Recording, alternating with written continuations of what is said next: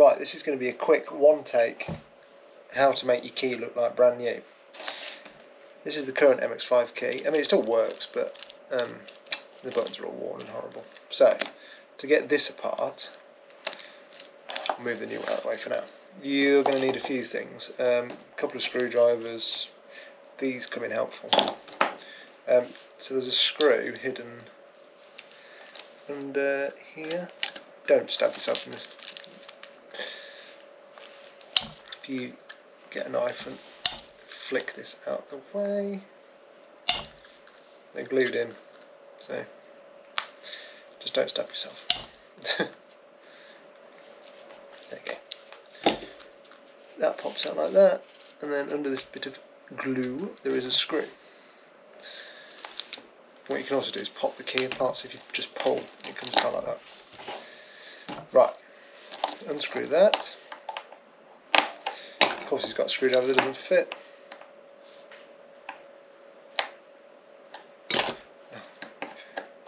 Just use the knife. Obviously find a Phillips head that fits. Right, that comes out. And then this bit should split apart.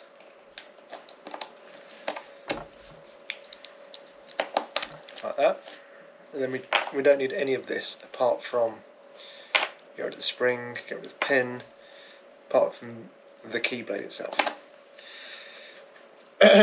So then we need the circuit board and stuff out of this one. So there's a slot there. Wrong one. Use a flathead screwdriver. There's a slot here.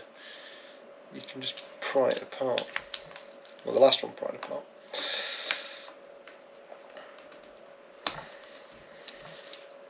Somehow.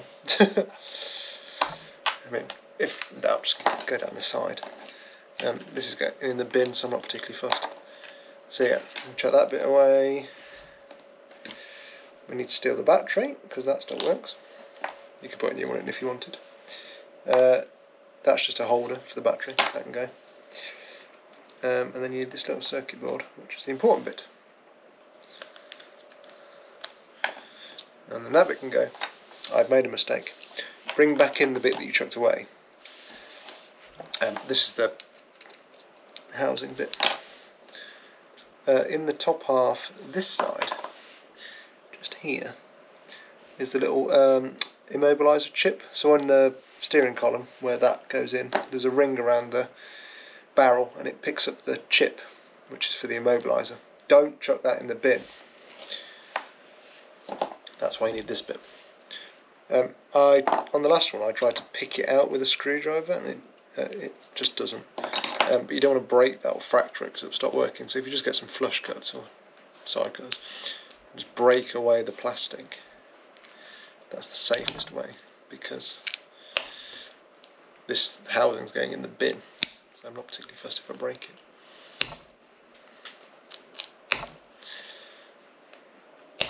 It's not the nicest way of doing it. And then when you get to a point where you can actually slide a screwdriver in, you can just... No, not yet.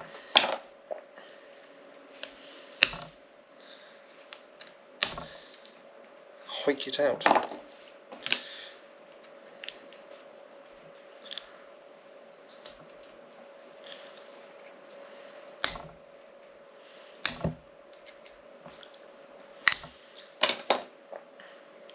Obviously don't flick yourself in the face while doing this, because it really hurts. No, not quite.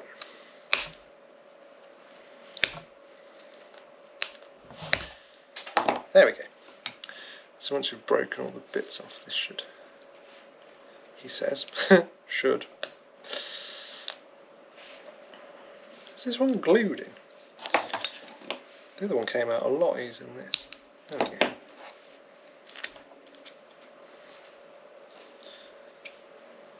That does not want to move.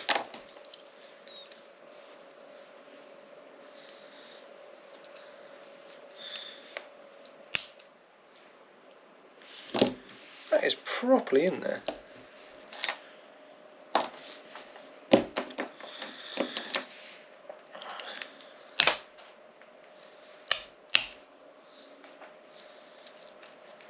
think this one's glued. The other one just fell out.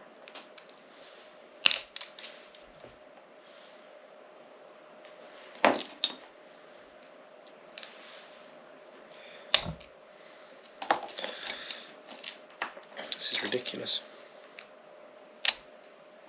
Nope, still stuck.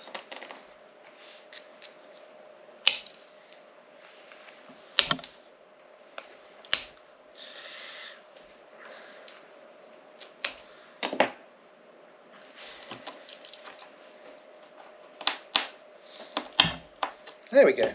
Oh, this one was glued slightly. Right, that's the bit you don't want to lose. That's the immobiliser chip. So we'll bring across the new one, which also happens to have a screw in as well. It's good to have acquired a screw from somewhere. Unless they must send a spare one. Right, anyway. Screw out the back of that one as the same as before. Don't lose that. This will pop open. Just watch the spring doesn't fire out and take your face off. Let's move all this plastic junk.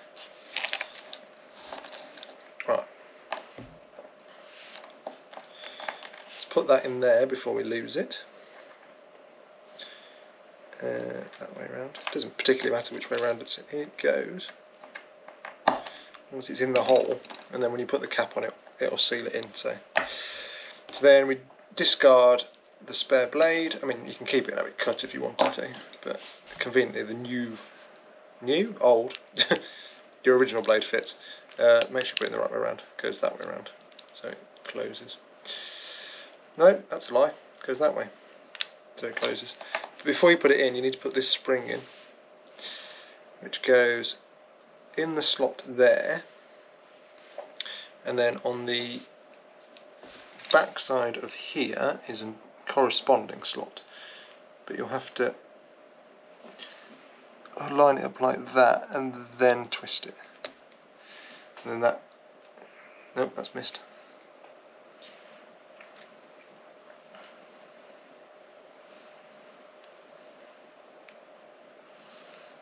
Try again. There you go. And then that's your the way it returns, and then you've got this pin which goes in the middle like that, and then we've got, has to go that way around because you can see that the bottom pin goes in the slot there. Then you line all that gubbins up. That's it. The springs aren't the strongest I've found in these. I think they need a bit of lubricant to get them to move, because they're not right. Is that falling out of its spring? Because if you hold it like that, it retains fine. I think these are just slightly out of spec, so they hold a bit too much, but we'll adjust it later. Oh, missed.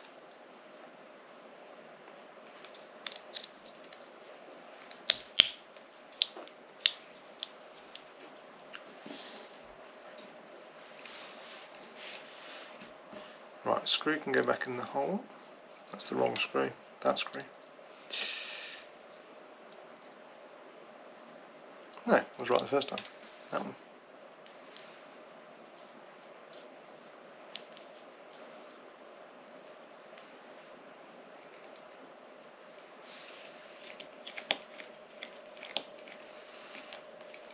So that all holds that together. And then we've got the bottom section, which is this bit. It should just pop open, hopefully, like that. All the buttons fall out. We have a new rubber gasket thing that then this can sit in. So the two, you can see the recess here. The two buttons sit in there like that.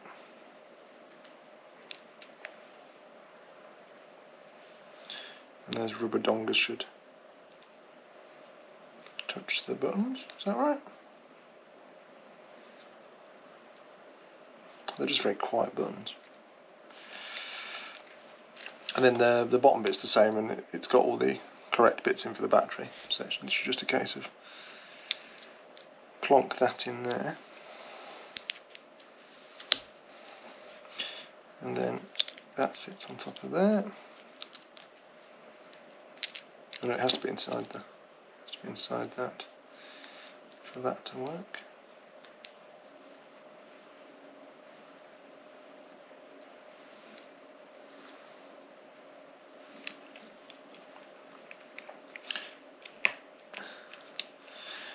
No, that's wrong.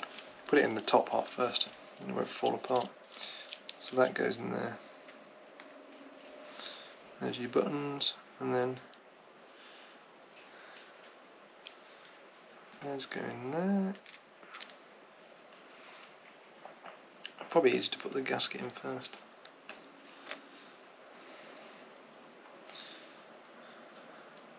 Yeah, that holds that all together quite nicely. And then it should just be a case of that way around, popping that in there. Oops. Nope, I'm the wrong way around, that way around.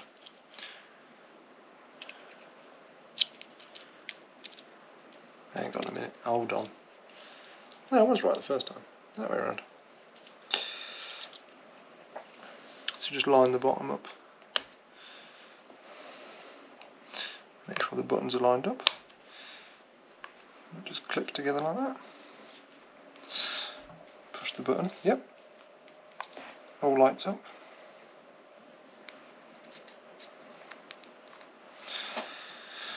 I guess they have to be worn in slightly because they're a bit stiff, these. And then, yeah, so your new one that you've done here, that bit goes in there. Probably just open the key first.